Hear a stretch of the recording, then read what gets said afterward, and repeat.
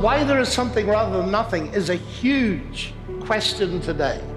Belief in God does not really help us. Religion teaches us to be satisfied with not really understanding. I believe the exact opposite. God, far from being a delusion, is real. Religion is a fiction that just is never challenged. I believe that the public need to hear that there is another side. And that's why I'm here too, to have you help me to understand and follow the evidence. I do argue that there is evidence for the existence of an intelligent God behind the universe. Christianity answers the question, who is this God?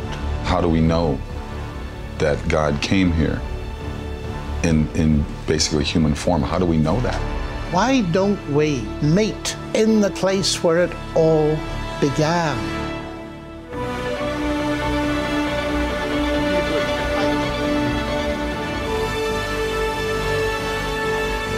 What about the resurrection?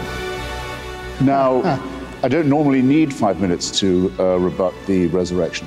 The resurrection possesses unrivaled explanatory power.